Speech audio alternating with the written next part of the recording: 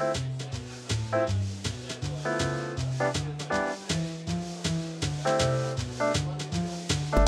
guys, for today's video, I will be sharing my editing secrets. So this has been my most requested video ever since I started doing YouTube. So this video will be divided into two parts. The first part being all about branding and how to create content if you're an aspiring content creator. I'll share my experiences and the brutal truth that I wish I knew when I started out. For the latter part of this video, I'll be sharing my editing process, where I get my music, and how to make your videos more immersive by using sounds, how to color grade, use transitions, effects, and some of my tips and tricks. So without further ado, let's get right into it.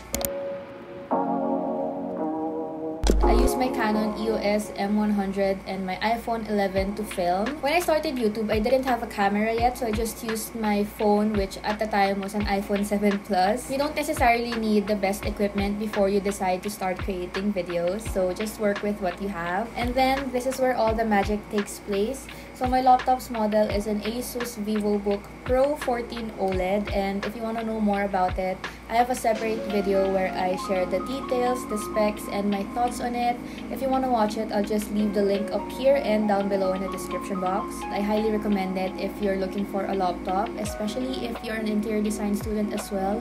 This would work for you too. Lastly, I use my iPad Pro M1 to do my graphics on Procreate, which I'll talk more about later. So what is a niche? It refers to a genre, a subject, or a topic to make videos about. It's what makes your channel unique. It took me a lot of finding to really decide what I want to do. I tried fashion, I tried hauls, daily vlogging, which I now privated because I cringed so hard when I rewatched it. Anyway, I started posting interior design related videos, which is my course in college right now, by the way. And I saw that people liked it, so I continued down that path. And it's like the best of both worlds. Cue Hannah Montana. Best of both worlds. Basically, knowing your niche on YouTube will help you build your brand because you will have consistency in your videos, which is the key to be successful in YouTube, or if you want to turn your YouTube hobby into a lucrative career. Like for example, look up your favorite YouTubers and ask yourself what made you subscribe to them in the first place. Do you expect to see more videos about a certain type of genre from them? Some tips on how to find your niche is to first identify your interests and passions, which you've probably already done, so that's a check. Next is to choose a specific type of content, because the more specific it is, the better. Your niche should give you endless video work because you wouldn't want to run out of ideas anytime soon.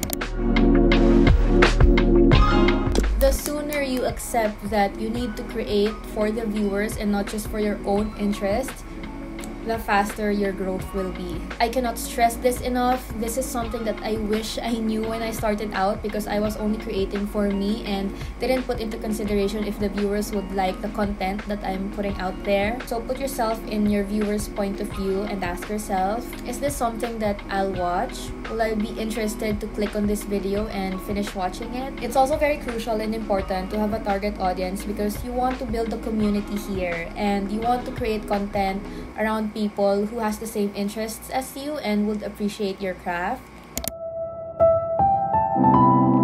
Now we're moving on to the fun part, which is all about editing. Yay! I love the process that goes on in editing because it amazes me how much we can highlight a certain moment in time and make it look more special than it already is. There's the basic editing, creative editing, and advanced or high-end editing. Basic editing is having the raw footage speak for itself, like you only use simple transitions and texts. This is what most known bloggers use because their personality is already the main backbone of their content. So if you think you have the personality to entertain, then that's a plus point, you know, because you can easily catch your viewers' attention just by simply being yourself.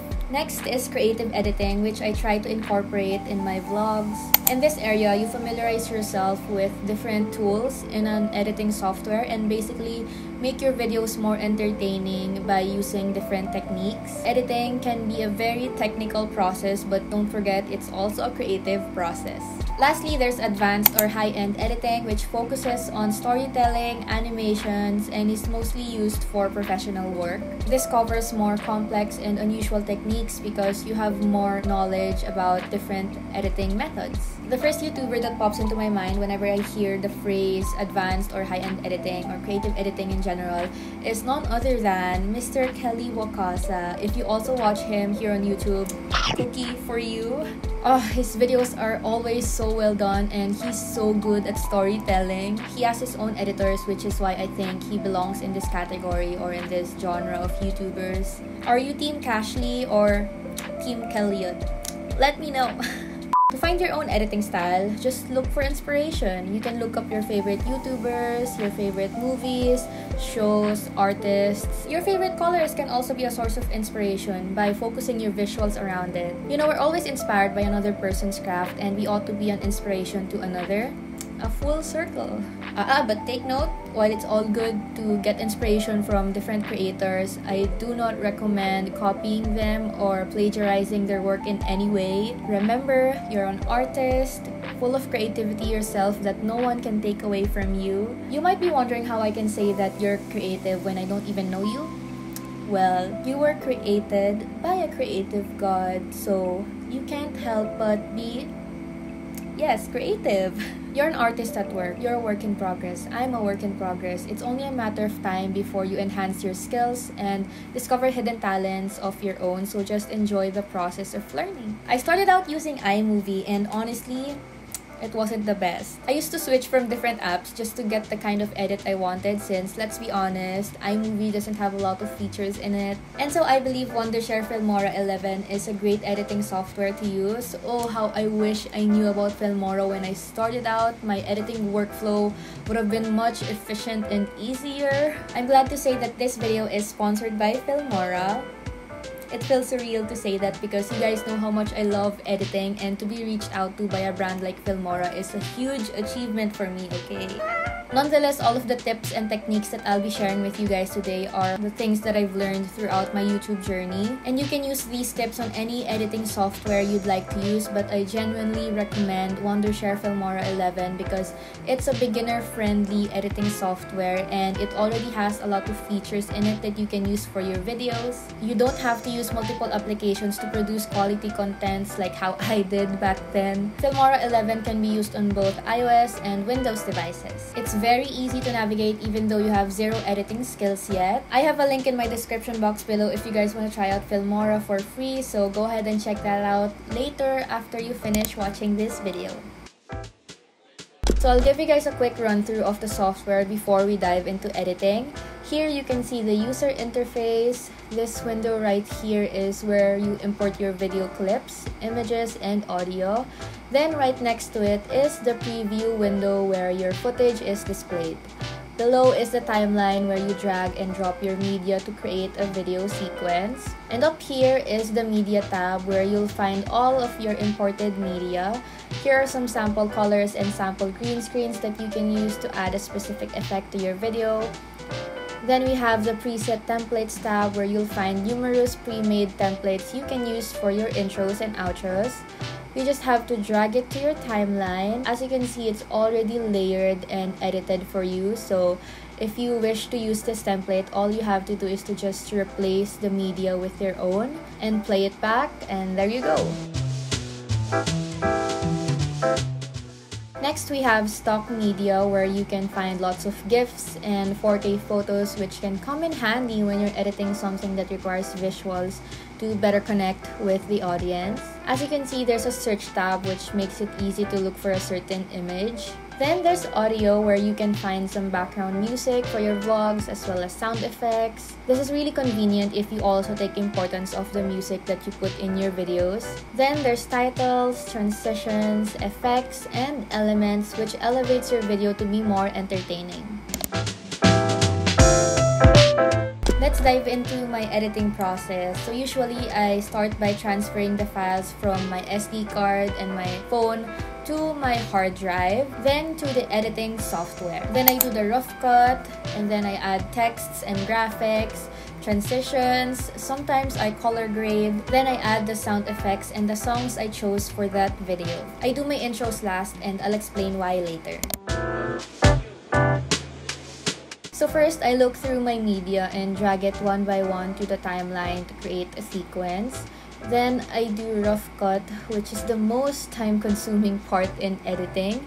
Literally, this process takes me at least 2 hours or more if the video is long. This scissors icon or the split tool is my favorite feature in Filmora 11 because of how efficient it is to use.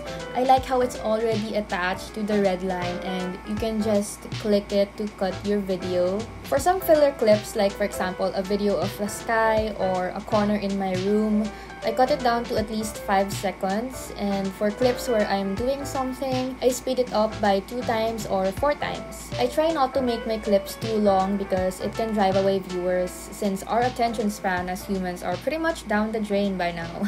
After doing the rough cut, which takes me, like I said, hours, I now begin adding my texts and my graphics. This is where I begin adding subtitles here below, or as you call it, captions. Here are some of my most used fonts. Yes, I only used a few because as much as possible, I like to use my own handwriting by creating graphics. Filmora recently launched a new feature which is called the speech-to-text feature, and I absolutely love it. Filmora will automatically recognize a voice and transcribe it into subtitles. This is such a game changer. I don't know if there are other editing softwares that has this feature too. It will literally save me a lot of time and just boost my editing efficiency. So to do that, you just have to select the clip and click this speech to text button. Wait for it to transcribe. Take note that this may take a few minutes depending on the length of your video. And then it's done. But if it got some words incorrect, you can always edit it by double-clicking on this newly added layer. And here on the left side, you can see the timestamps of the added subtitles, and you can edit some words if you'd like to. You can also change the font, the size, placing, etc. When I first discovered this feature, I was so amazed because of how easy it is to use and how quick it can transcribe speeches to text. I'll definitely be using this for my future vlogs. Now for my graphics. I use Procreate on my iPad to create my own doodles and titles. If you're wondering how I do those moving animated texts, I first write down a word, a phrase, or sometimes a little doodle. Then I add another layer on top and trace over it. I usually repeat this step 2 to 3 times, but it's up to you how many layers you want to add. Here's a little tip for this. You don't have to trace it perfectly because the messier it is, the better the animation will be. Sometimes I add frames or colored backgrounds to make it look more cute. So if you want to do it as well, just drag the clip to another layer above because you'd want it to be in front, not behind the background. Then select a sample color, pick a background you want, expand it. Then double-click the video and adjust the scale to your liking. Now the available colored backgrounds here in this media tab are already fixed, which means you can't customize the colors anymore. So if you want to choose a specific color yourself, all you have to do is go to the titles tab, choose a title, any will do, place it again underneath the video clip, and then double-click it. Select advanced and click this little shapes icon on top and choose the square shape. Then just expand it to fit the screen and you can customize it, change the colors and everything. Once done, click OK and there you go. After this, I move on to adding transitions. I usually use the circle transition, film dissolve, and the push or slide transition. Filmora has a lot of built-in transitions that you can play around with, so you just have to drag it on the middle part of 2 clips. Moving on to color grading, I used to color grade my videos before, but to give you a glimpse on how to do simple color grading, double-click the clip you want to enhance, then go to the Colors tab. Here you can adjust the white balance. I usually adjust the temperature and the brightness of my videos, and Filmora makes it very easy to do so. If you want a sage green effect, which was the kind of effect I opted before, just tweak the tint to the left side and adjust according to your liking. This part is fully up to you on what effect you want your videos to give off.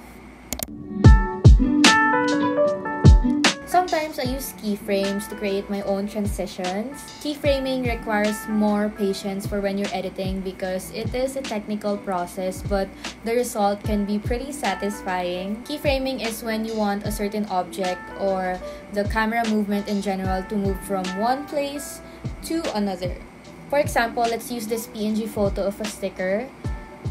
Double click on it and select animation.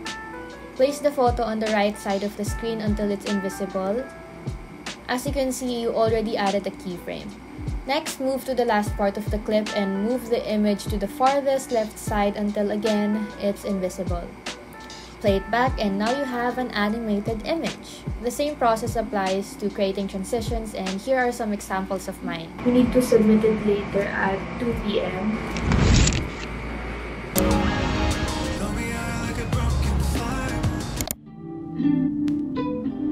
So the usual sound effects that I go for are the mouse clicks, the sound of a cassette tape for my circle transitions, and these are some of my favorite sound effects in Filmora 11. The swoosh sound, the double pop, the computer keyboard, and the camera snaps.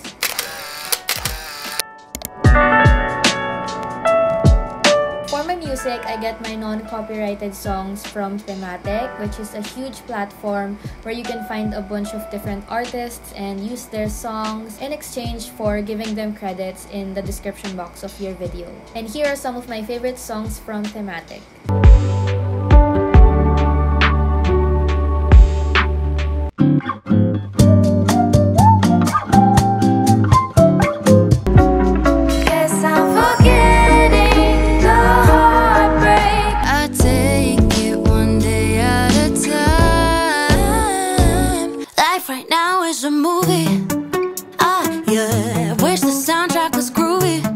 Searching for songs, look for those that you think will best fit the vibe of your video. To make your video stand out more, make sure to align the clips on the high beats of a song.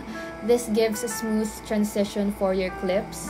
You can do this manually, but you can also try out Filmora's Auto Beat Sync feature, which automatically analyzes beat points to add video effects or switch the view.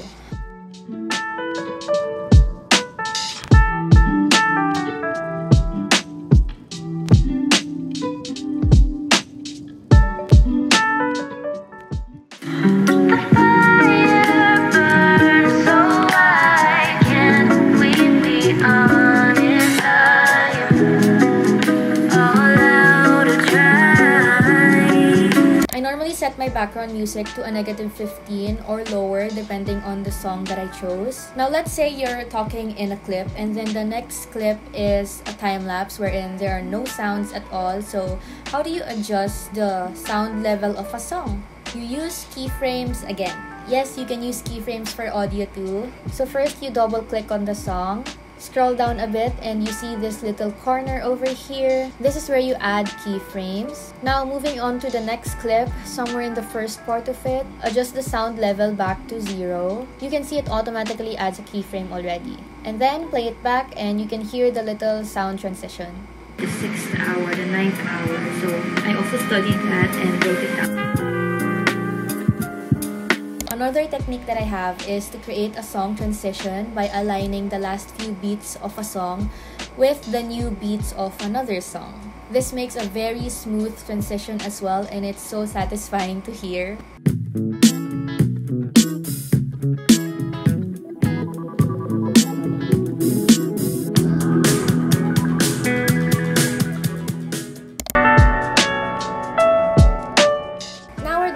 Second to the last part of my editing process, which is creating my intro.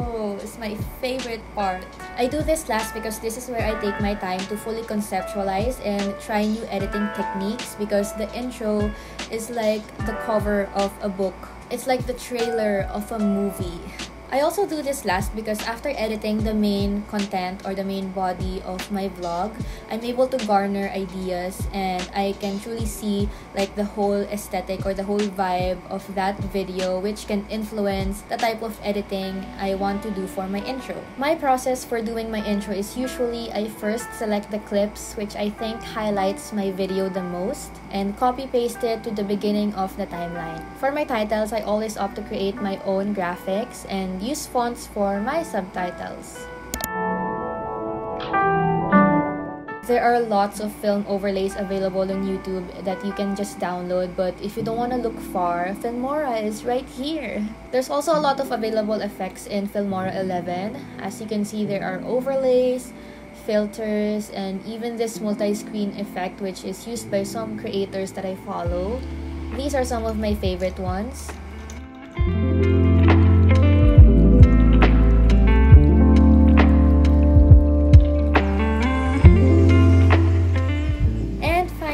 The last part of my editing process, none other than my outros. I already have a template for this in Over and I just change the text whenever I create a new vlog.